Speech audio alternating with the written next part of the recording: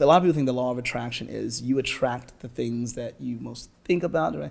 I believe differently. I believe that there's something in your brain called the RAS, your reticular activating system. And how the RAS works is it allows you to see the things, right? Now that you can see them. So if you're driving a red Mustang, you see other red Mustangs on the highway perhaps that you've not seen. So then it tells you that your brain's dumping information at an unbelievable rate, right? Because it has to take in a lot. It helps you recognize all the things that you want to and focus on those things. So instead of you attracting it, you're attracted to it. That is how I think the law works.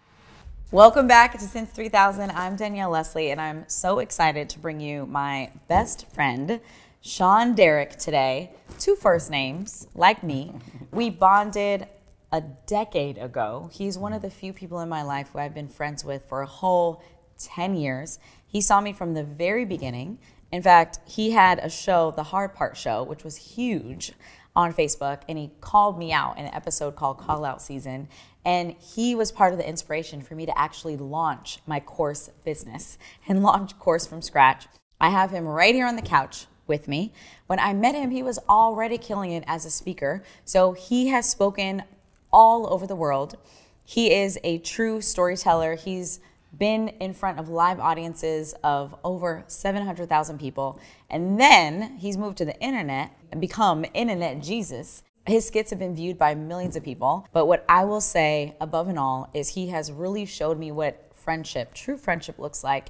And in today's interview, you're gonna get a glimpse into what it looks like for me to hang out with one of my best friends ever, who has inspired me from day one to be a dreamer and make those things happen. And you're gonna find someone who has codified their knowledge into a speaker hack course, in addition to continuing to bless not only me and every person he's in the room with. I call him the mayor of Harlem. He's left his footprint, blueprint all over the place, and you're gonna hear all about it. So Shaun, welcome to Since 3000. Damn, codified. That's Yes! That's amazing. It's $50,000 word, codified. I don't know how to follow that. Thank you so much for having me here. What is up? Let's go. Word.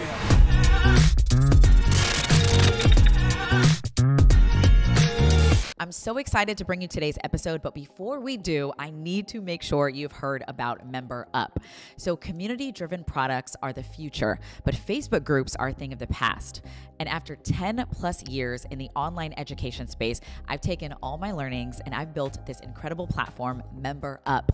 It's a customizable, easy to use, all-in-one platform where you can build a premium course, community, or membership site without the tech headache.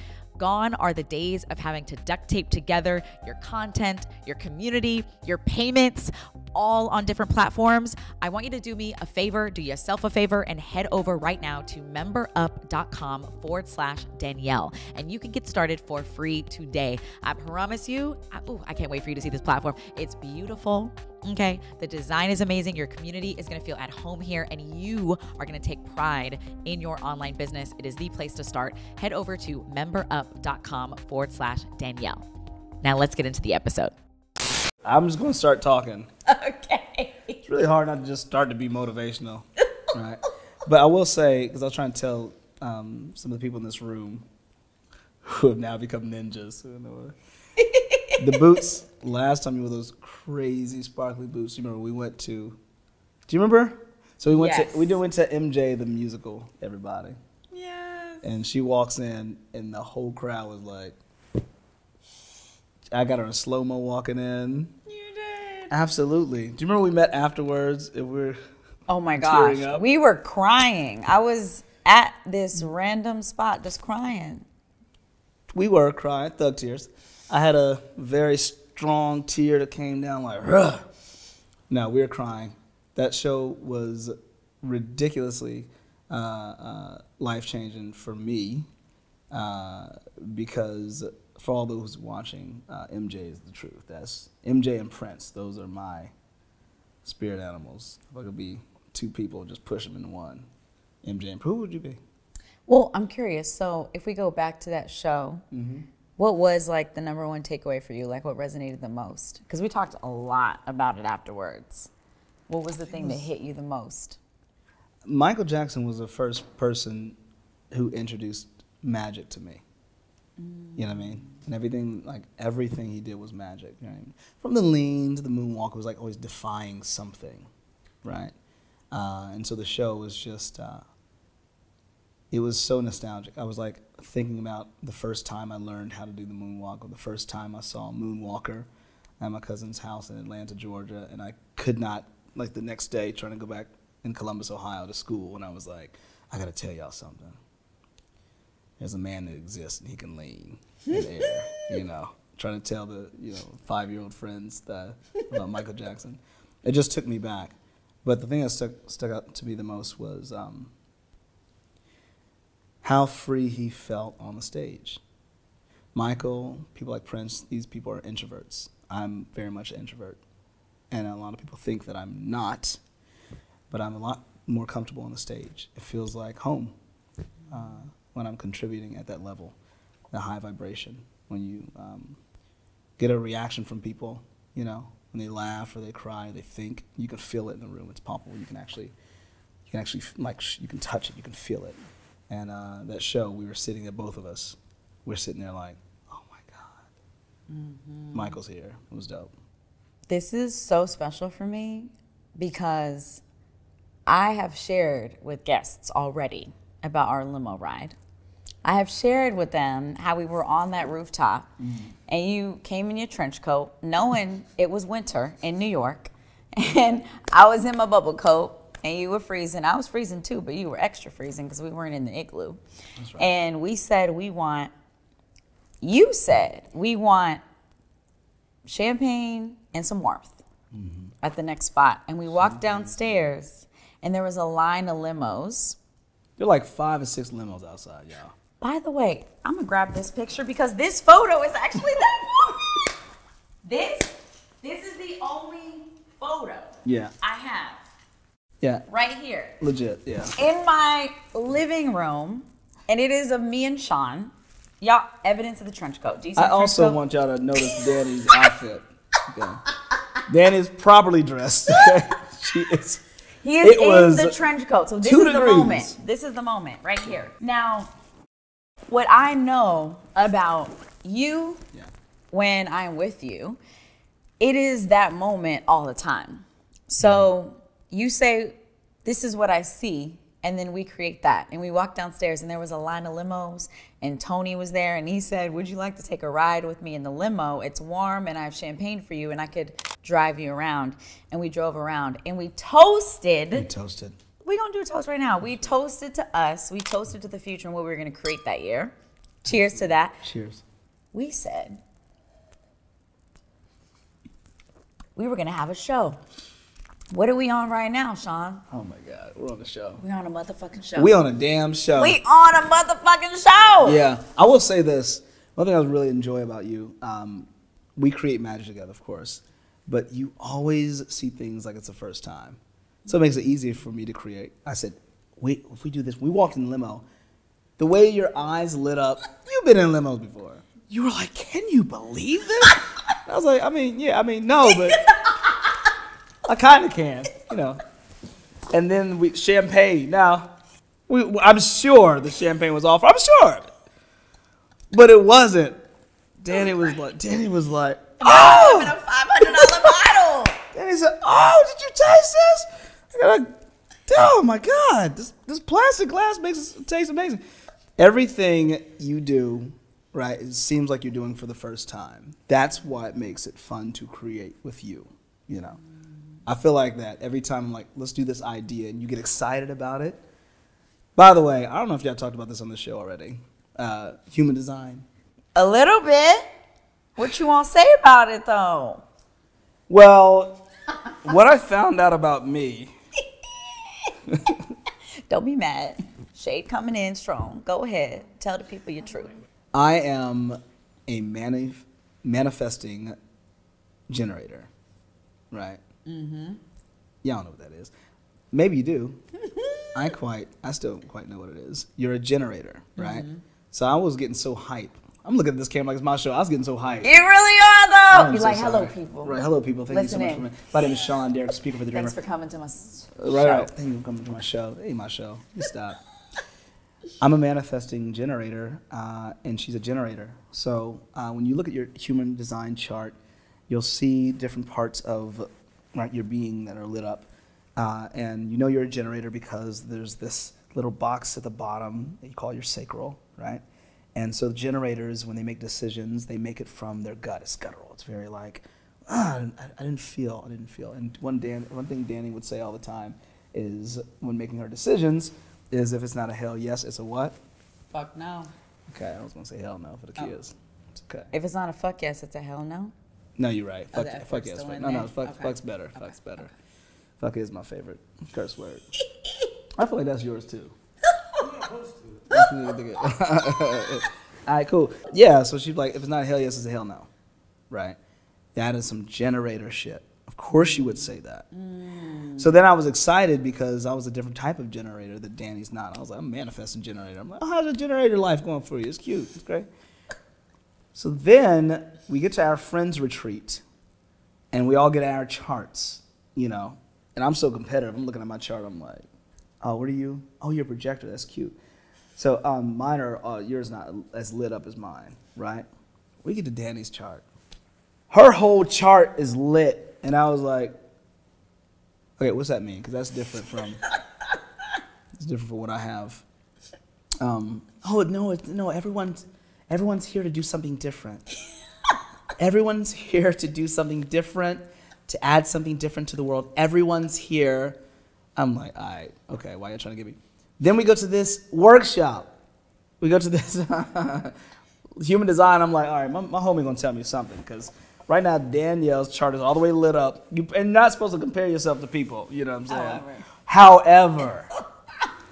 So I'm like, all right, cool. So they're saying, you know, he's just like, oh yeah, this percentage of the population are generates this percentage. I was like, oh, that's cute. Danny's in the 70%. Huh. He's common. And then he goes, wait, Danny, no. Oh, that's right. You're this type of generator. You're in the 1%. Less than 1%. Less than. All right. It's your show. No, it's I'm okay. just being accurate. It's your show. She can do that. That's human design, everybody. That's why she's here in her, showing her set, right? And I'm on this side of the microphone. What did you learn about human design for you? Let me interview you. Oh my goodness. Well, what I will say is, what have I learned? I think one thing I've taken away is, because all my centers are defined, and I guess that means I'm emitting signals all the time. There's, of course, with everything, two sides to the coin. Yeah. One side of the coin, when I'm in my design, I can send those signals. Another side of the coin is that the person on the receiving end, if they have open centers, they are receiving my signals. So if I'm in a low vibrational state, they will receive those signals. And guess what they're going to send back to me? What I'm sending to them. I see. So what I will get back is what I'm putting out. So it taught me that I have the ability, like all of us, frankly, but I know that I have the ability to set the tone, and it helped me just take more ownership of where I am. Like, where am I vibrating? What am I putting out? Because I'm gonna get that right back. So not only is it impacting the other person, but it's also gonna come back to me. And I'm gonna think it's the other person, but it's really me. Like, it really starts here. Damn. I feel like that spoke to my spirit. Most recently, Danielle was telling me I was acting an ass, basically.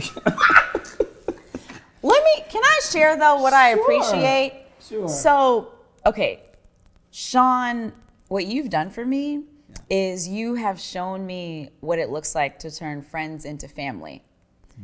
So we met a decade ago. Like, we're celebrating our 10-year anniversary. We met in 2012.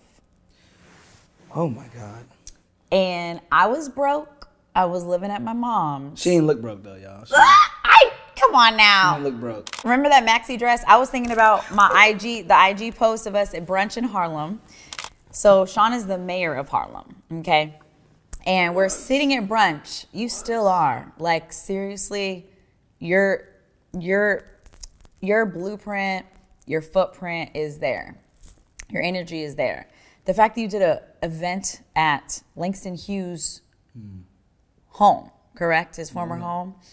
You brought Broadway stars. You brought people who are so talented to give their gifts on stage. And then you had people like me in the room who were like, oh my gosh, what's going on? I need to wear black. I'm wearing navy blue dress. Who was wearing the best dress. It was navy blue. In the room. She was wearing a Grammy dress. And what do you think this is? You don't but it was navy blue. It wasn't black. It was navy blue. It was never. The theme was black. I wore navy blue. Black. She was like, what rule? Walked in. Yeah. But we met a decade ago. I was figuring it out. And what we had in common is that we really valued our dreams. You've always been the speaker for the dreamer. And that means the speaker for your own dreams and for others in the room. And I really resonated with that. And it's so wild when I look back at the fact that like we are still friends. You're one of a short, very short list of people who I've been friends with for a decade. Yeah. You know my mom, you know my sister, you know my dad. Like you've spent time, my brother, you spent time with all of them without me and had a great time. Like you truly showed me what it looks like to turn friends into family. Yeah. And one thing I learned from you was what intimacy means. Like platonic intimacy is to be able to come as you are, to tell your truth in real time, be transparent, and feel safe in that. And I remember we hung out in Harlem one time, and you took me on the Vespa, got on the back of it, and I was having a hard time, and you're like, let's go for a ride. And we hopped on the back. I thought you were having a hard time on the Vespa. Not at all. Okay. The Vespa was great. I was having a hard time in life. Oh, I see. And we took a ride, and then we got out, and we got these amazing margaritas. Oh my gosh. Right. And I just remember sharing with you my views on relationships. And they weren't traditional, they weren't conventional, and I felt shame around it, felt guilt around it. And you were one of the first people to show me and demonstrate like, it's okay. You are one of those people who normalizes everything. Because everything is quote unquote normal. That's right. Like there is no good, bad, or this is okay, this is not okay.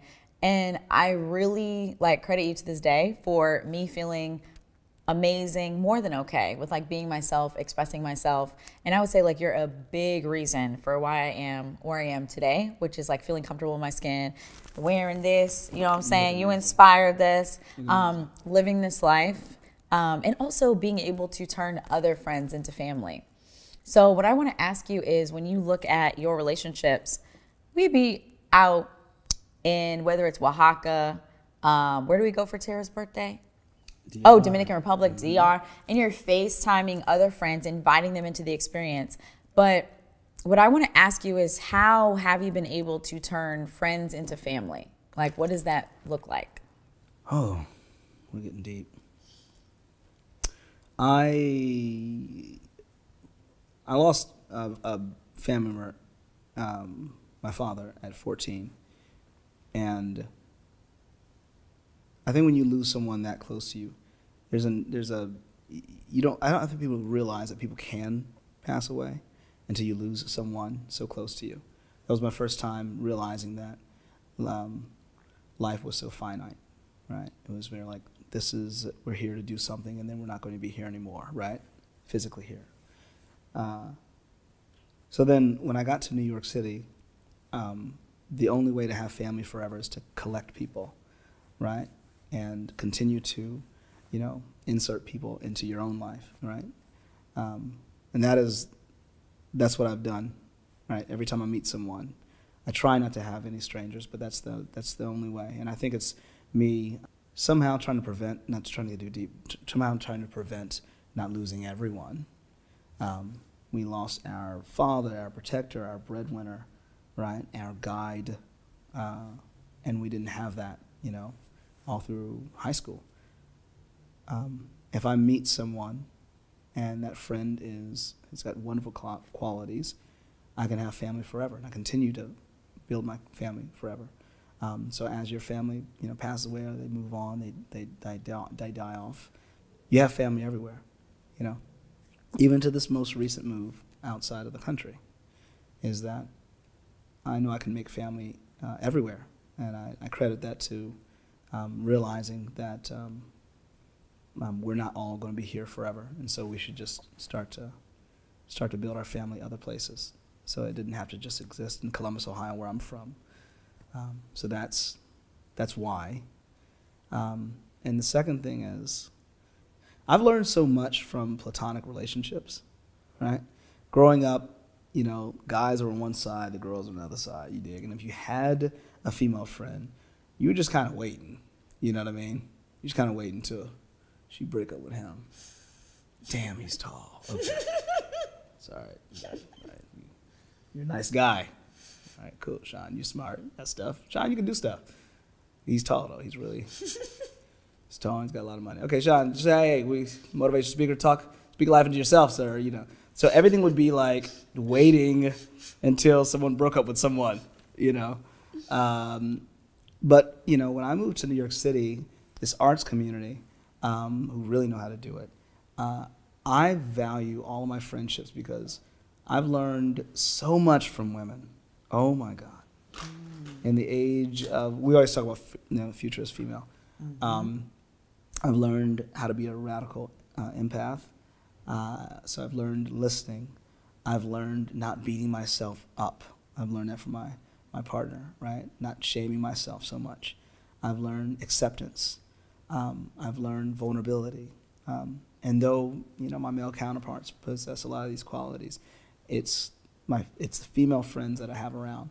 Those are the ones that I feel most comfortable with, And so I try not to celebrate the most common denominator. It's like, oh, this girl looks like this, I have to have this person. My friend Kazi told me this once, and I'll never forget. He told me this. He said, don't pick the flowers. And his idea was that when you pick a flower, right, as beautiful as it is, now the flower has a shelf life, and you ruin it for the flower and the community around, And so his idea was that though you have these amazing people around you, you don't know what this person's going through, so as much as you want to engage sexually with this person, or if they want to do it, just consider it and go, am I picking this flower? Right? He said, how dope would it be if you had just an army of people around you who were supportive, right, who you helped, and the story at the end of the day, right, or how you remembered at the end of the day was either a mentor or a friend or a brother, someone who gave something to them and didn't take something away. So I remember his conversation to me when I first got here, and I try to keep that, right? I love that. I did pick a few flowers. I did. I know what you were all asking. So I know. This is a while back. Yo, that is so real though, because I have had someone tell me, and they saw this photo of me and you, and they said, this guy is the luckiest man because he's your best friend. And he was coming from the perspective of, if I decide to date you, that means there may be an end date to that. And he said, any guy who decides to date you, they will have you in their life for a certain period of time. And then after that, you'll be a memory, maybe a contact. But he said, because Shaun is dedicated to you as a friend, as a platonic partner, he's your friend for life. He's got you in his life for life. For life. And that was such a reminder of how grateful I am for our friendship. Yeah. It really is for life. Yeah. I tried to date a friend years ago when I first moved out there. You know who you are. I tried to date, and she said something. She said something to that effect. She was just like, well, when it ends, then what? And I was like, what you mean ending? We ain't ending. I'm a romantic. Maybe we would have still been together. Who knows? But if we weren't, if we had to break up, then we had to face all that up. And by the way, you know my story. You know everything about me. Y'all don't need to know everything. I know what you're thinking. Keep the chat box popping. I don't even know where this is going. Chat box. we decided to explore some things, and that person at the moment, she's no longer in my life. Wow. She's no longer in my life. Mm-hmm. Someone I still love very much, and exploration is important. I don't do it don't abstain because of the fear of losing someone. That's not what I'm saying. However, what I gain from my female friendship, my platonic friendships with my female friends, is just so much more. You know what I mean? Mm-hmm. You still get all the other stuff. A lot of guys don't know how to give a hug to somebody. You know what I mean? Mm-hmm. Helen gives the best hugs. Everybody, Helen gives the best hugs. Helen. Right. Just and at our last friends retreat, we're all in the hot tub and just chilling, just like massaging each other, just like very friend-like, and that's you don't get that, especially the household I grew up in. My mom was very stoic, so when my father passed away, I was left with this beautiful woman, nonetheless, and who really motivated us, but she wasn't very vulnerable, she wasn't very open, and she wasn't very physical. And so for a while, I only looked for women who were cold, stoic, who weren't physical. So I didn't know how to even be physical with people, right? So when someone's being physical, I'm like, I know what time it is, let's go, right? I don't know if you ever experienced that, right? You're just like, I'm just saying hi, baby. We ain't gotta just, like my friend, she was telling me, she's like, in the morning, she's like, what? She said, I gotta play dead. I said, what? She got, girl, I gotta play dead. What are you talking about? She said, I gotta play dead because he's gonna try to wake me up for sex. I just gotta, if he knows I'm up. So sometimes I'm learning with this friends group that we're in, sensuality as opposed to sexuality. It's a little bit different. It's how to be vulnerable and how you can be physical with people and demonstrate and receive love without that other stuff, right? And if you're out there watching, we're not talking about sex as a bad thing at all. In fact, I've been told I'm amazing at it. My gosh. Just in case you had a sound bite, you gotta leave some seconds after it. Oh my goodness. No, I'm being stupid. But what I am saying is that what you and I have built is we got communities all over the world now. Mm-hmm. We motivate each other. If I'm going through something tough, right, you won't let me stay down for long. You just won't do it. I was going through a breakup situation. Danny was like, okay. She got my ass together. I left out of that. Where we were? We're in the cave. We're in the cave. I left cave. out that cave just like, how you want to be like this? My tears was like this. They came right back. It's like, okay, I guess I got to go be something now. Yeah, we don't let each other be down too long. All right, and so when you express something to me you're going through, I'm like, cool. All right, let me tell you what I saw. So having that to bounce off, that is why I think that we have just like a 1 in a million type friendship. And I've yet to meet someone who has what we have. Aww, I agree. Hey, this is Danielle Leslie, and I have a question for you. If you are a creative entrepreneur and your business is unique, why are you working with a generic accountant? One of the best decisions I made was who I would partner with on my taxes and my accounting. So if you're a creative entrepreneur, you are growing your business, you're scaling your business, I want to introduce you to Revel.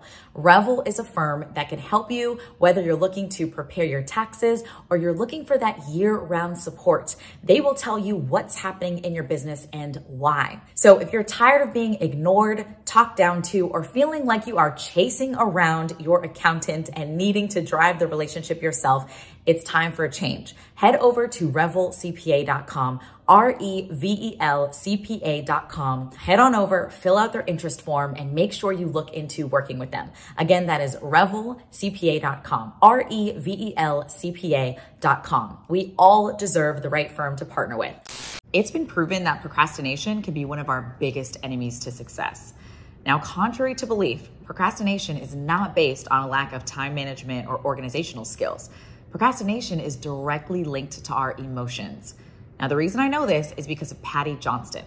Patty Johnston is incredible. She's a Course from Scratch member, but even more importantly, she's built multiple multi-million-dollar businesses once she learned how to overcome procrastination. So she's created a program where she shares her system on how to overcome procrastination, and it's based on emotional intelligence, neuroscience, and accountability.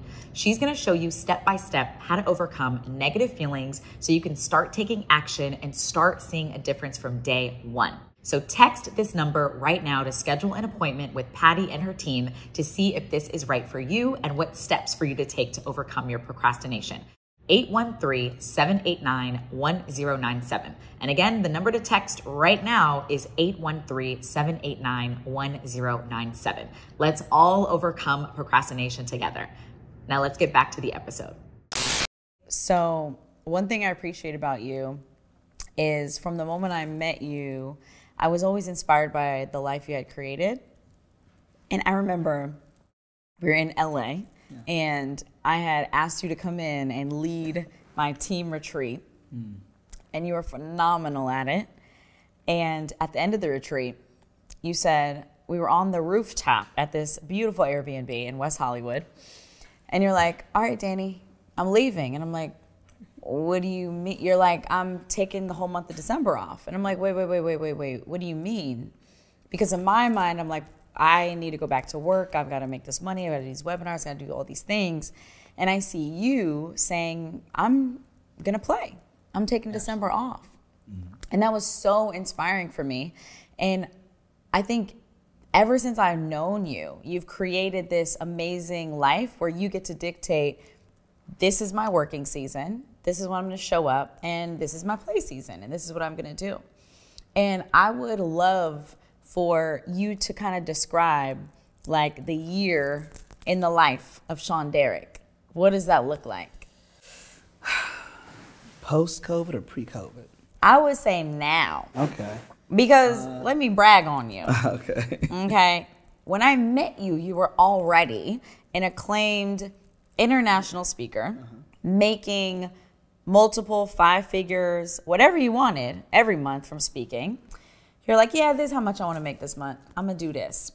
And your gift was in the storytelling. So not only were you speaking, you were also playing the piano, you were singing, comedy, like everything. And it could be kids, it could be administration, it could be CEOs. Any room you went into, you're able to captivate them through your storytelling. And you're able to enliven them, shake them up. And I have seen you through all of it, always own that, and introduce new ways like virtual speaking. I've seen you move from Harlem to Mexico City, create a community there. I've seen you put on the most amazing events. And so I want people to know, like, what is this life that Shaun Derik has? Like, what is a year like with you? What are we talking about? Oh my God. A year of no ceiling. Yes. Let's go. Any given time, my beautiful sales team send me an email and say, you got to be on the set of this award show. So I'm either hosting, emceeing, doing storytelling or motivational speaking for college students or high school students. I'm writing grand narratives for large companies to do like upgrade or do a rebrand for their organization. Doing silly content online that makes me laugh and brings me joy. Oh my gosh, yes, let's talk about that. Right. I'm storyboarding, just all storytelling, right? That is what I'm either traveling and making people laugh on stage and inspiring at the same time, making impact and income, or I'm living in paradise, writing funny sketches. But wow, yeah, that's pretty dope. Yeah, I guess that's okay. It's all right. It's all right.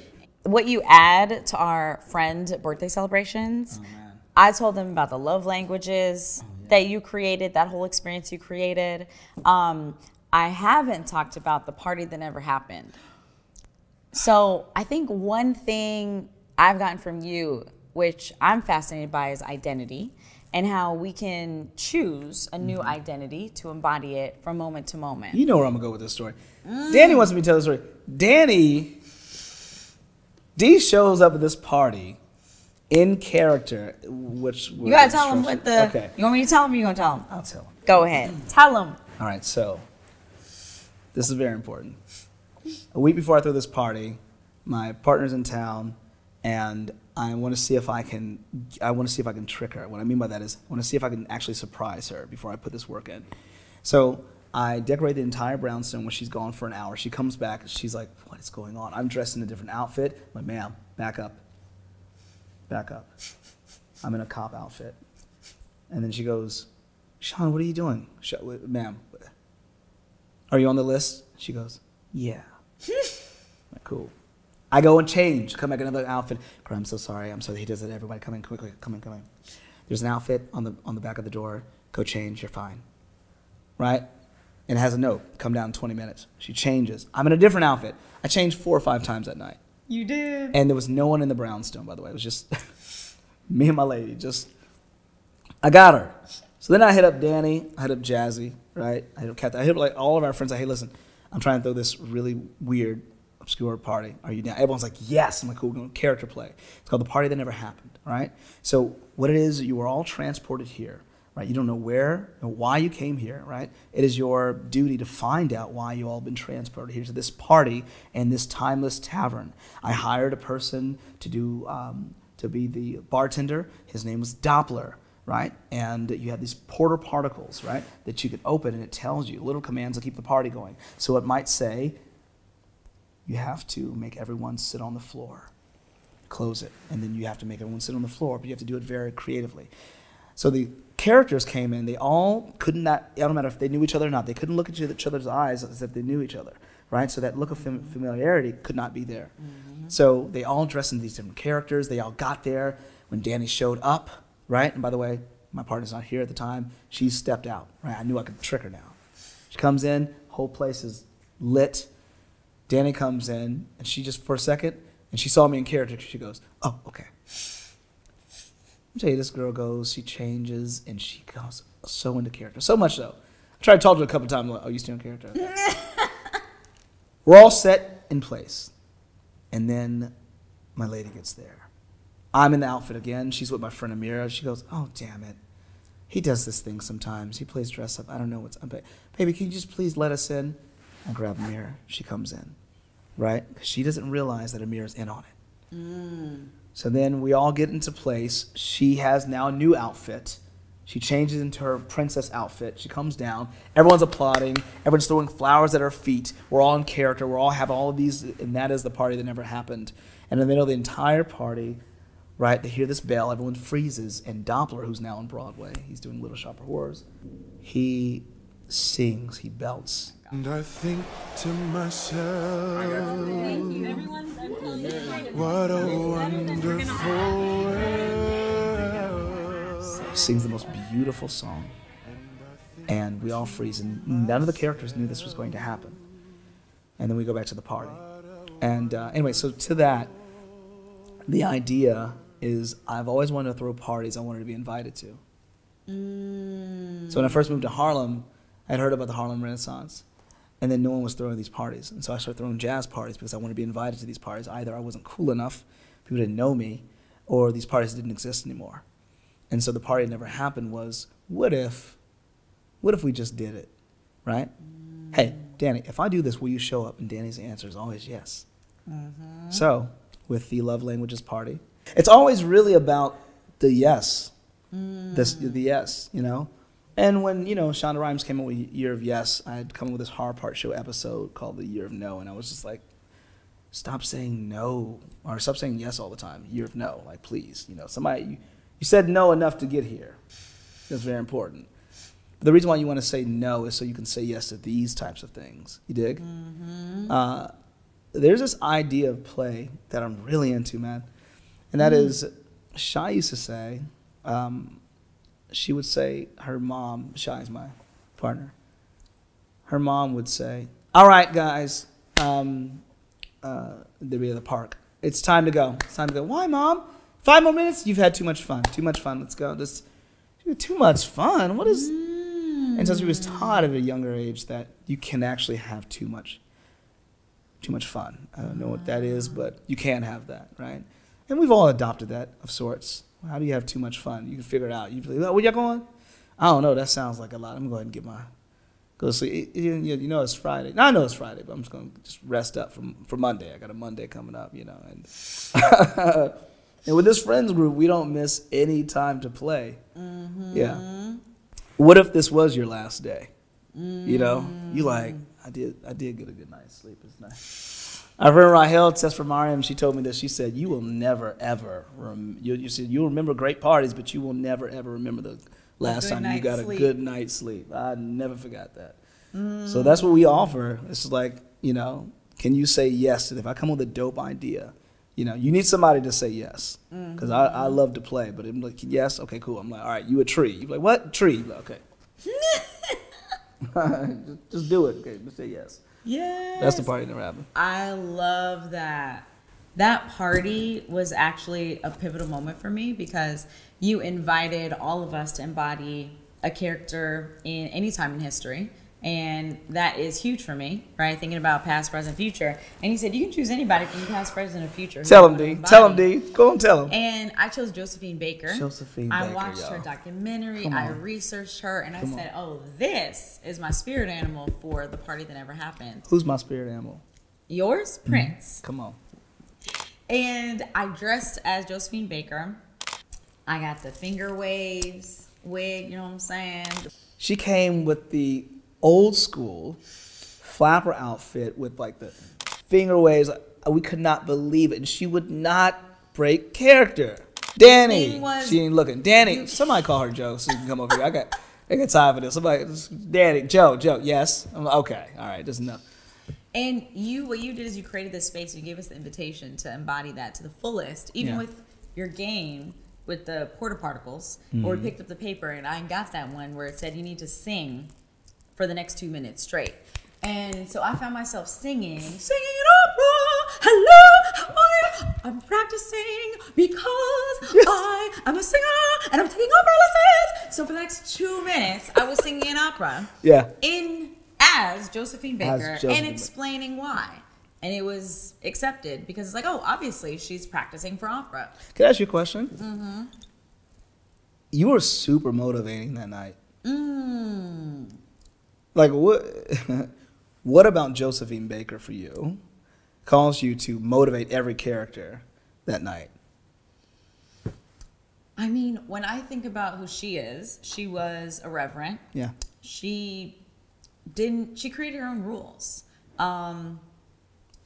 She was led, as I saw, by her inner authority, by self-expression. I remember in a series on HBO, I'm forgetting the name of the series, but she was in one of the episodes and she was performing on stage. She had all these amazing women and she was empowering them. So I just saw a lot of what I want to embody in her. And so I think that night I was just showing up as her and me, which is I'm fully expressed. Yeah. If the instructions are to get everyone to sit on the floor, I'm going to invite everyone and say, this is a dance I've learned in Paris. I feel like I'm on the streets of Paris. Will you guys join me? Let's all dance. And then I dance all the way to the floor, and then we're all sitting on the floor. It's being in the moment and asking yourself, if I do this, am I inviting others to also embrace who they are more than they would have? Yeah. I mean, you nailed, we still talk about this. Yeah, it was so fun. You nailed this. It's interesting you putting on that character. People who've taken acting lessons have gone to school for it, right? They'll say, acting isn't pretending, it's being. Yeah. Be it if you're doing method acting or not, you're being the character, not pretending to be the character. And so when we saw you do that, like you being that, like you can do this. You don't have to pretend this. And it actually changes everything. Whenever I get ready for a party, right? I'm so excited. I know I'm going to play a character, even if you're calling me Shaun. I'm playing a character, right? And I do every so often. I go by different names wherever I am. Gift is what I go by in Mexico because it reminds me. And labels are important. Names are important, right? So if you want to change your name, damn it, do it. It doesn't matter, And I say that because when I was younger, I was labeled. They thought I was like, okay, well, he's not getting these types of grades, so maybe he's not smart, right? And, I often tell, administrators, teachers, people who work with kids, if you label, a plastic bin as trash, what does everyone else do to it? Throw trash in it. Easy. You know, and it's a bin, you know. And so whatever you're labeled as, it's really easy for people to fall in line, right? And so you should be, in fact, working on your labels and should be, in fact, working on your titles and your name. When I was at the bank, before I was speaking, I took my business card, right, that said Retail Sales and Service Representative, which is basically, it's just a teller, and I crossed it out. And I was like, this is not cute at all, isn't it? There's too many words. And I put a title. I just made one up, right? What was it? At the time, it was like a branch business banking something, right? I don't know. But it felt better than that. And I wrote it in, and I did that to all my cards, right? And so I knew that if a customer would ask, what's this? I'm like, oh, no, that's right. It's crossed out. I got a promotion. I got a promotion. So at 22 years old, right, I got 2 promotions. At 23, I left my job. And it was because I changed my title. Wow. That's what I really think happened. You see what I'm saying? You know, the Stanford experiment, I think it was 1979, I could be wrong, 69. I think it's 69. Don't quote me on that. Stanford experiment, what they did was that they had a group of people, random people, and they gave them roles. You're going to be prisoners, and you all are going to be guards, right? What they found was staggering. It was unbelievable. What they found is people fell into those roles seriously. Wow. And people were like, they were like punishing the prisoners.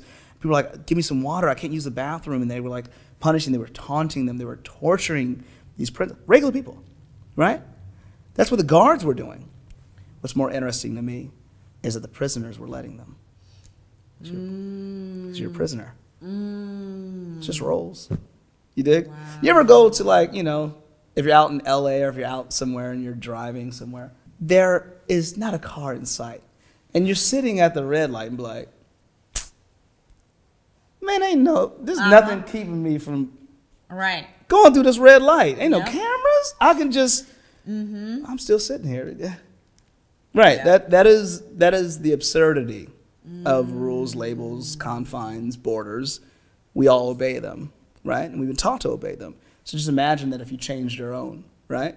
Because you obey, right? Those types of rules. Change your title and see how you act, right? For example, right? When you put a dress on that you like or an outfit on you like, how do you stand, right? Are you slumped down, you're slouching, or are you erect? You dig what I mean? So if an outfit can change you, imagine if a title, right, or how someone addresses you can change you as well. That is why I think those types of parties are important, though. You know what I'm saying? I love that. What I'm hearing is our ability to choose our role, know that we have that authority, that agency to say who we want to be. Yes. And that helps determine how we show up. Yes. And so I'm curious, we're here, where you are in your life right now. What is a role you are transitioning out of, and what is the new role you're claiming? What is that new title? That's beautiful timing. On our last retreat, we were doing like the new moon, and I had everyone write down what they would like to bury, right? So they're something that's no longer serving them, and then what they like to grow, like what they would like to grow from that. So what I'd like to put down, what I wrote was, I put to death doing everything myself. You know, even though this is a generation of the multi-hyphenated, I didn't know how important having a team was. Right? And my excuse was, they're not going to do it like me. Well, let's hope not. That's so good. Because you got you where you are. Right? One of my favorite book titles I've ever heard of was, What Got You Here Won't Get You There. And so now I said, okay, I'm putting to death not needing a team, doing everything by myself. And now I'm welcoming, right? I'm growing into fostering relationships with those who can really help me get this vision and purpose for everything I'd like to do right next out.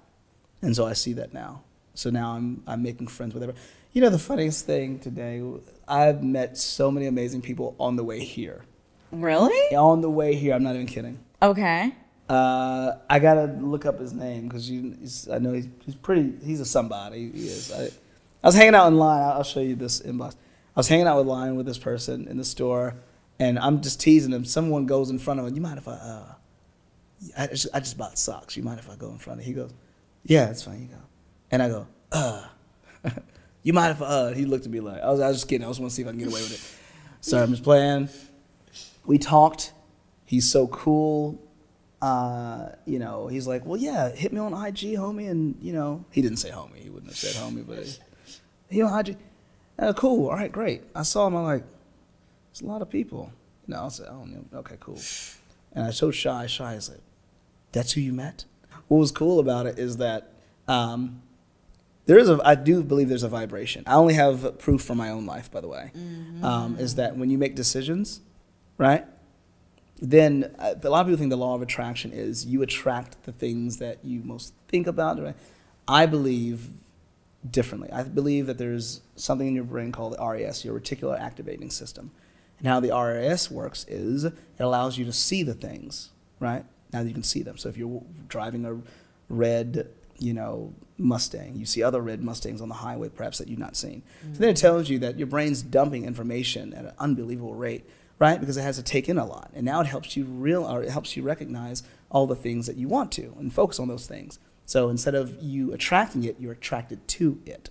That is how I think the law works. So now all of a sudden, here I am talking to this famous director, right? Wow. When I just put this, we just had the new moon. I didn't even know. Wow. Then I sit down, Cindy Winters, I was hanging out with Cindy. Yeah. I just saw her. Then I sit down and someone said something to me.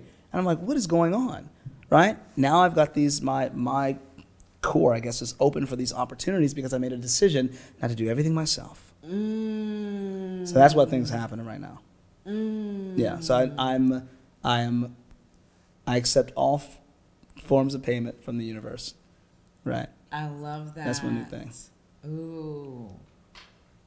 Thank you. I'm gonna take some more. Normally, I was her like, to drink alone. I was like, okay, Shaun gets here, we're gonna be jumping on the couch, we're gonna be running around. Did you want me to do it? Fool. Okay.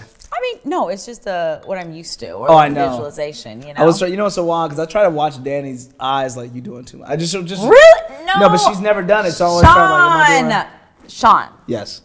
When has my barometer for doing the most That's so true. ever been? That is so true. Too much. There's no such thing as too much. So true. Never too much. Never too much. So the most is the norm. The most You is know the what norm. I'm saying? Like, the most is the norm. because what we want to give people a glimpse of is our friendship and like how we typically hang out. Okay. And it's always like, da, da, da, da, you know? The most is the norm. That's my new tattoo. Our tattoos. Yes, we can share that. Yes. I got a tattoo with this woman. We have matching. You're the only person I have a matching You're definitely the only person I've in the matched same to. place. You have here. Oh, yes. Yeah. Yeah. Got it. That's interesting. Because you have my back and I have your front. That's right. So we have this. So the symbol of it is it's imagine the 11, right? Danny said something really crazy. It was amazing, right? And by the way, crazy. I love the word crazy. So when you see crazy, it's always a compliment. The idea is that if you have crazy ideas, usually doesn't mean that you're out of your mind. It means that you're out of someone else's. So Danny's like, okay, in my universe, 1 + 1 don't equal 2. In my universe, 1 + 1 equals 11, right? I need to have someone that I'm running with side by side. I was like, well, damn it, I know what this tattoo gonna be. We both were like, we're getting the number 11 on our arm. And we did. We did. You found the place and it was so dope. Listen, I think Helen found a place. Oh, really? Ah! Shaun, I didn't do it. I didn't outsourcing to Helen. No, I probably. Oh, you found that. Helen dressed me today. Helen burped me. Helen does everything. Helen. Okay, so Helen found an amazing place where we got our tattoos. Yes. Bella's a tattoo, and Danny is a G. She is such a G. I don't know where you store your pain, because she went first. I was like, okay, cute. No tears, nothing. Then it was my turn, and I was like, do you not like me, sir? Do you not? Did I do something to you? I thought I nod to everybody when I walked in. He was just continued to dig. I was like, this is... I don't feel like he's even halfway done. Yeah. But everyone asks about this tattoo all the time. They ask about this. If I were to be completely transparent, it is seeing what you've created and seeing what you're working on and seeing that you know how to take a healthy break and jump back in. The 1-in-1 to me, going parallel, is to remind me to keep up. And I don't mean keep up with the Joneses. I'm just literally like, hey, listen, see what she's doing? You can do this too. You can. You can. Come on. Come on. Come on. Come on. And that is what parallel into infinity. We go into the end of time. Wow. That is what that means to me. Wow. Every time you do a new project, I'm like, I was going to take Tuesday off. But that's what that reminds me of. And I tell everyone when they ask exactly what this means. Wow. And what you mean to me. So, yeah. I know that my year of asking the question and being in constant inquiry of who am I was largely guided, supported, curated by you. I learned from you how to turn friends into family. I now have a group that I consider my family, and we do our like group birthday trips. We have these amazing experiences because of you. You've really talk about keeping up. I look to my left and I'm like, oh wow, Shaun has really created a safe space for everyone to be their fully express selves, to claim that new role, claim that new identity. That's why I go back to it. Like I said, Danny called me out for being an ass the other day. But we can have those honest, that's what I love about our friendship. I didn't know. We can have our honest conversations. I didn't know, cuz just tell everybody. Oh my God. Right. This is my second glass? Feels like my sixth. Oh, just the first bottle? Huh. Oh my gosh. So, we're in San Diego. It's a beautiful house. I thought I had a great time. I was going through some stuff, but everybody was. You know, me and Danny, we always find time to pull each other aside, like, hey, this is what's going on. I'm like, damn, okay, me too. Cool. Mm-hmm. Break, and we'll come back. Yes. So then we go to this workshop together. We hook up in the city, like, let's meet up in the city. Go to the human design workshop. After the workshop, we're sitting, just having dinner, and she's like, yeah, I stayed away from you the other day. I thought you were really putting off some negative energy. And I was like, I'm sorry, what? Are you talking? No, repeat that, because I didn't hear my name in it. So you came and told me, yeah, you were doing some, I don't know what you were doing. So it was just, negative? Oh, it was awful. Yeah, it was awful. Huh. Yeah, but it's fine. Yeah, but I was like, what? That's not Shaun, but it's cool. And I was like, Danny, I didn't know that you could see that. And when I first said I didn't know that you could see that, I think that you thought that I knew about it, but I didn't think that other people could see it. And what I said to you was, no, I didn't know that that's what I was displaying. This is why friendships like this are important. I had no idea that I was displaying all of that negative energy that I was shooting. I wouldn't say negative energy. What would you say? I would say it was an expression, like a low vibration expression. Yeah, you did say low vibration. I like negative better. No, because positive, negative is putting a judgment on it. There's a spectrum, high, low. But what I'll say this is that we're probably the only ones who talk to each other the way that we talk. And I needed to hear that, I think most people watching, would be a fool to leave your house without checking the mirror. You can't feel where the things are out of place. You got to look at it. And that is what you did. You're like, hey, listen, I know you probably can't see this, no big deal, but your collar, just tuck the tag in on me. That's what it was. You didn't make a big deal about it, but I needed to hear it because I couldn't see it. Yeah. Thank you for being open to receiving it. The only reason I wasn't share open. is because I was open. The only reason I share is because I know you're open to receive it, and we have that rapport. Yeah. And I know we're all, and I would want you to tell me if my collar was looking sideways. Yeah. And if I was showing up in a certain way. Yeah. I think more open now. I was hanging with some friends, and everyone's on this high vibration, what's next, Sense 3000, everyone's on that. A brand that we all came up to get. No, that has nothing to do with me. I was joking. But I got this vision we're like this really cool ceremony. I got this vision, and the idea was like this big hand comes out the sky. I see everything in story, and it pulls this big raven. In fact, I would paint this raven afterwards, and pulls this thing out of his wing. And the raven looks at the camera, because everything is a show for me, and says, "Thank you." And he flies away. I was like, the hell was that? What kind of vision was that? And the idea is like when someone points something about you, right, that is something that you're displaying, it's not you, right?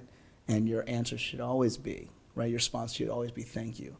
You would never get upset at somebody, right? If you're coming out the bathroom and you have toilet paper on your shoe, you wouldn't be like, hey, no, you got toilet paper on your shoe. It's like, dude, just say thank you.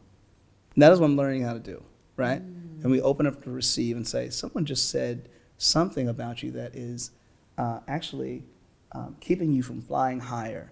You should be really in a state of gratitude right now, because you could not do it that stuff. So thank you again for being a mirror. I know y'all, listen, we're just loving on each other this entire episode. Right. Welcome to a regular hangout. Right. You know. We need some drama. Just throw a glass. That's it. You should call me back. No. All right. So right now, you know about the Tell the Truth sessions because you've now experienced Yes, I do. 2 or 3 of them. The first at my birthday party last year, which you really influenced when I did my limo ride, which you inspired because you said, Danny, what if you did this for your birthday? And then I did it for my birthday. I'm sorry. You said tell the truth? Yes, we're doing a Tell the Truth session. Do you see that? We sign also right there? have Or back there? truth tattoos. Oh, that's right. I have the Tell the Truth, and you I have have tattoo truth in you got Thai. in Thailand. Okay. All right, cool. This is wild. That's right. When I got my Tell the Truth tattoo, Yeah. I shared it with Shaun, and he said, do you know what This means. my tattoo means that I've had forever from Thailand? And I said, no. And he said, it means truth. Yeah, this means truth. All right, let's do it. Truth is very important to both of us. Right. You've been here for my Tell the Truth sessions, and what I want to bring to my show is the Tell the Truth sessions. Right. So I think you're one of the only guests who's actually done this in our group of friends, but I want everyone to be able to experience this Tell the Truth session. Okay. So right now, I will invite you, if you're willing, to share a truth that you're facing right now. Maybe you haven't shared this yet. Maybe you haven't even shared it with yourself. What is a truth that you want to share with me? With you. Yeah. And 4 million people. Thank you for calling that into. Yes, we'll take it. 4 million. The truth that I want to share with you is a strange way to approach it, but Wendy, I always tell a story. Yes. Wendy Williams once said on her show that when people get famous or they get rich or they become very successful, the idea is that they change. And then she says, no, people change around you, right? Mm-hmm. And my truth is that when you were, on your grind and you were everywhere and your promotions were everywhere and Forbes had come out and you were just killing the game, I didn't realize that you aren't changing. I was changing. And I was trying to figure out how the hell do I keep up with this at this speed? And so I retracted for a while because I was like, what do I do? What if she's not proud of me? What if she doesn't think the world of me anymore? How do I? How you gonna make me cry? You're the first person to make me cry. So that was hard, and every time I would hang out with you, you hadn't changed. I had. And because you went first in this beautiful course designing business, I got a chance to see all of the successes, the mistakes, the mishaps, the pickups, right? The things you celebrated. And when people started to change around me, I said, hey, I know what you're doing. You ain't got to do that, homie. I'm the same guy. And I attribute that to what I've experienced, not just you, from my friends who've gone on to have their own shows and do very well in industry. And so I, along with a lot of people, tend to back away because the idea is, damn, this person might not need me anymore Because at one point, I showed utility in this way in this person's life. So maybe this person doesn't need me anymore. What I'm now realizing is that, because I'm from Columbus, Ohio, and when our football team, Ohio State Buckeyes, win, it's like, I won. And so your success is my success, and my success is your success. And though we are competitive, you know, is that I'll never let that separate us again. Thank you for sharing that. I would hug you with these mics right away. It's a lot to overcome. We probably figure out. Okay, yeah. Yeah. That's probably it. You. We should probably stop here because I love you so much. Thank you so much. I mean it. Seriously. Wow.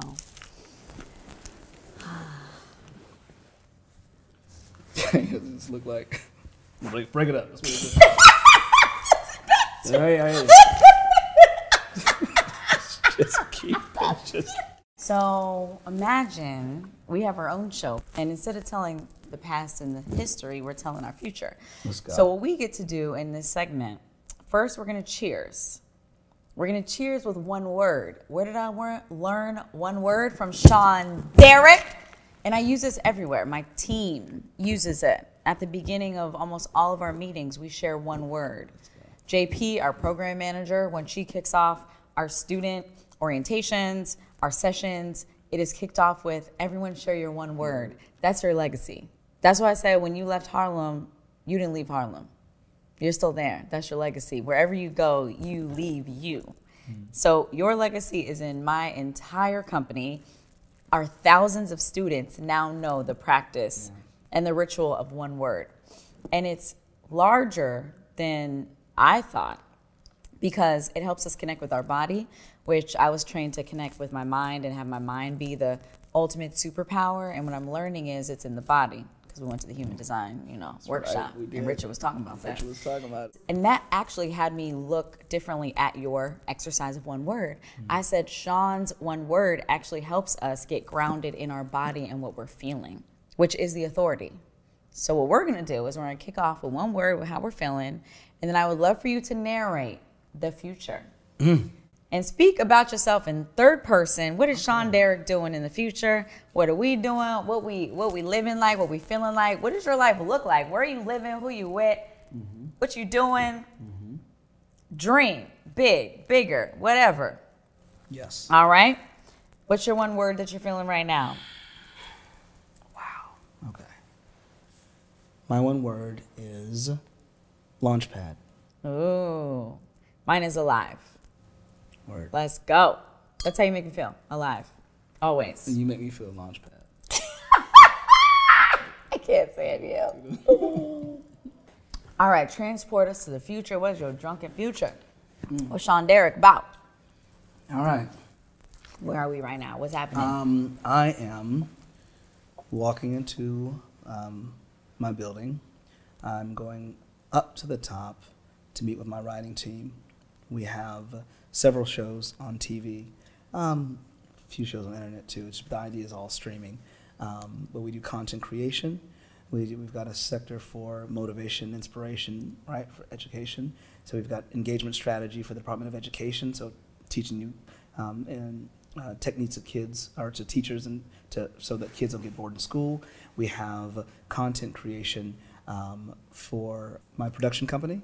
And so we have a team. I'm just walking in just to meet with the team to see what kind of ideas they came up with. And I'm just tweaking them, not to say this is good or bad, but more so, hey, have you ever thought of this? And then they're running with it. So I'm just saying yes to a few projects to go on. And then from there, I'm going to award ceremony in which I'm giving awards to other members of my team in our brand narrative department for working with brands like Starbucks, like Tesla. I have vacation homes around the world. Yes. That'll actually start. Where are they? Because I'm visiting, so tell me. Puerto Escondido, Belize, Bali, Yes. for sure, and one because it's just a fucking flex, Tokyo. Yes, Tokyo. Yeah. I'm trying to go this year. Then we should To go land this inspiration. year. Helen Yes. was the inspiration for that one. Yeah. Okay, she said we're going to Tokyo this year. Tokyo Pull this out year. the R&D budget, research Listen. and development in Tokyo. Let's get the team inspired. Let's Come get the on team now. inspired. Yeah. I'm meeting with several directors from around the world to teach them my take on storytelling. Right. I'm the point guy for that. I'm the Russell Simmons, the thank you, good night of my company in that regard. And most importantly, because it feeds my soul and fuels my show. Sorry, feeds. No, I said that right. That was a Freudian slip. But my show, I have my own show. Oh yeah, starring my own show for sure. Do we have a name? I do have a name. You don't have to share it. It's okay. I can share it. It'll probably change. Boom. Right. The show is I Am the Tiniest Elephant in the World. And the show is a guy going into marketing. He's got all of these great ideas. He's got no experience. Everything says he shouldn't do this, his background, where he comes from. And his success, right, or his survival is depending on his success in one of the most challenging and competitive cities in the world. So be it here, be it Seoul, Korea, be it Japan, it could really be set anywhere. So it's a funny show about life, love, and the lessons this kid learns through telling story. Wow. That was clear. It's the first time I ever said it. No way. I swear to you. That was all in there already. It's in here. Because it's already happened. It's coming from my sacral. We learned in the Let's workshop. go. My sacral. Oh my gosh, I love that. I'm going to be visiting you in all the vacation homes. Oh my gosh. I love this new role of you checking in with your writing team, just approving, Yes. adding a little bit of spice, Yes. leading people all over. This is amazing. Yes. I'm excited for that. I'm like, I know. Helen, I know you'll be able to. Can you just talk to this person for me? They ain't getting it. Helen, can you help them out, Helen? Helen, I know you own several companies. Helen. Why You know, Helen, ever since you became, no, that's Danielle. You know Danielle's here. Helen, ever since you became president, you've been different. You've been different. I know I said people don't change, people around them change, but you, ma'am, have changed. Okay. Oh my gosh, shout out to Helen. Can I ask you some questions? Okay, sure. Maybe one. Oh, Mr. Phone, I didn't know you was here, Mr. Phone. Are you proud of yourself? That is something I need to channel, right? It's not like a state. So you asking me that, I guess, yeah, I would say yes. I would say that last night I went up to my room and I was in my whole fit and I was reflecting on the night and the evening, and I did think about what was in front of me that day. I thought about the amazing people I was surrounded by who were helping me bring this vision to life. I thought about the amazing people who sat on this couch, including the woman who made me, my mom. And was here. Yeah, she was. Oh, she gave the tea. I can't wait to tell you. She gave the tea. She is the original gangster. So I would say in that moment, yes. And that's why I appreciate projects like this, I think, because in the day-to-day we can forget because we're in the day-to-day. A project like this, there's like a clear like crescendo. There is a leading up, like an aggressive leading up and an aggressive like ramp up. Mm-hmm. And then it's the whoo. And there's a clear, we did it. So yesterday was like that midway point where I was like, oh my gosh. And it was like on the crescendo was like this point where the steepest part was achieved. Yeah. And I'm like, oh, tomorrow was just this and tomorrow's gonna be so much fun. So I was really proud. Yeah. You know what you taught me? I'll never forget this now because I teach this to my team. That you decide when it's time to celebrate. You decide that's so good. what to celebrate. So I want to celebrate you. Oh, thank you, Shaun. I love Cheers. you. I love you. Thank you for Congratulations. being on. Oh, thank you. Shaun, Thank you so much for coming on my show. This has been a dream of mine. And when I thought about the people I wanted on this show, you were at the tippy top of the list. It means so much for me. I know you have so much going on. And for you to come all the way across the country to spend this time with me, be on the couch, means so much for me, for people to get a glimpse at what I get to experience as your friend. And so for everyone watching, I'm sure that they want to know more. You're an incredible speaker, storyteller, performer, and incredibly self-aware, and I think a model for so many people on what it looks like to really understand through and through who you are and how you can impact the world. So where is the best place for people to follow you and find you? I'm sorry, I stopped listening after you called me a model. Did I call you a model? I heard model. Nothing else is important. ShaunDerik.com, ShaunDerik.com. You can follow me on IG too if you want to laugh. I like to bring joy, insert joy into every situation. I think that's the answer and the cure. And also, we launched Speaker Hack, which is a storytelling course. So whether you want to get to the, front of the stage or the center of the room, story is the most important thing. And if you can tell it, you can get a new position. You can find your purpose. You can find your place in life. And the idea is if you can be interesting, you have the attention of every single person in the room. And what you do with that power is your responsibility or your business. But that is the most important thing, is learning how to tell an impactful story. And so that's what we teach you at Speaker Hack. So I'm there. And they can find that at speakerhack.com? The website's changed. Okay. The website. Just, check out IG, Shaun Derik. What I will say, though, so when you just go... right here. Just right here, below, Danny. Below. I didn't even see it the first time. I didn't see it. What I will say, when you go to Shaun Derik's IG, you will see his ability to storytell through all the characters he creates.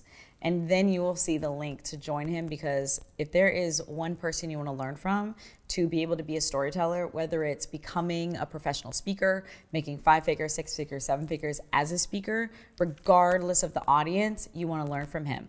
If you want to learn how to conduct, create, control your story, to sell brand sponsorships, to sell yourself as an actor, as an influencer, whatever it is, it's all the same craft and the same skill, and he teaches that in Speaker Hack. So check him out on IG, all right?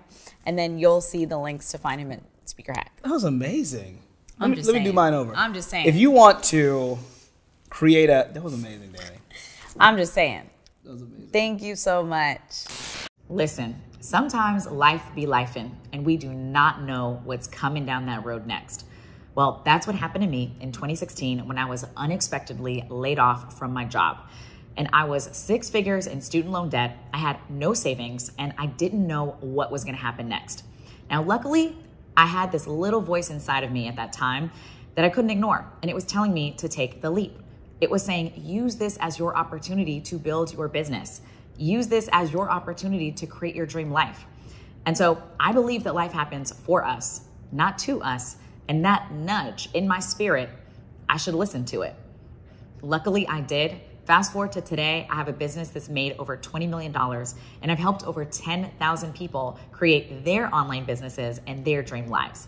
So do you want to learn how to turn your story into an online product and launch in 30 days?